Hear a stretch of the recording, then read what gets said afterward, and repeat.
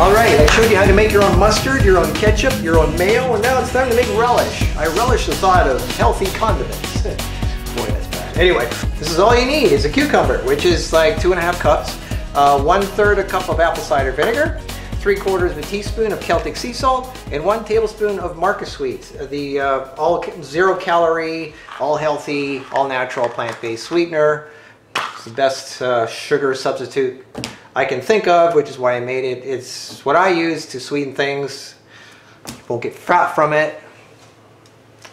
Doesn't raise insulin. It's really good for it. Anyway, so here's how you make your relish. It's really easy. You just cut up your cucumber into pieces. Put it in the food processor along with the sweetener, the salt, and the 1/3 cup of apple cider vinegar. Chop it into bits.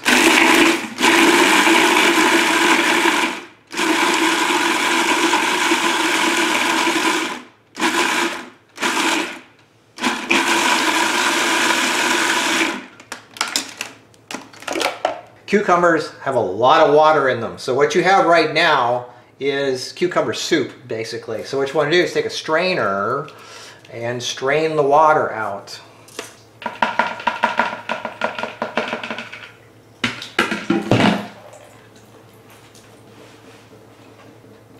Of course, I suggest you drink this water. It's really good for you. Obviously, it's good.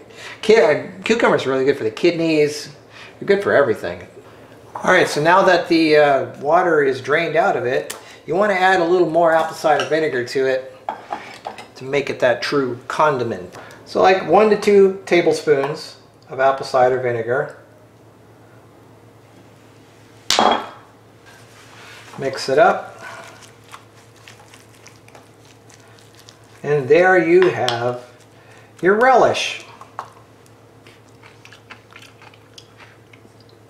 That's definitely relish. You're gonna be amazed how easy it is to make your condiments. This is relish. It's so easy. Like what? It took me like what? 90 seconds? So look, here you've got relish, mustard, mayo, and ketchup, all made at home with healthy ingredients. There's no excuse to not be healthy. If all you're gonna eat is condiments, if you're a bachelor, here you go. It's easy. And I'm showing you how to do it. See how fast that was? Stay tuned for more.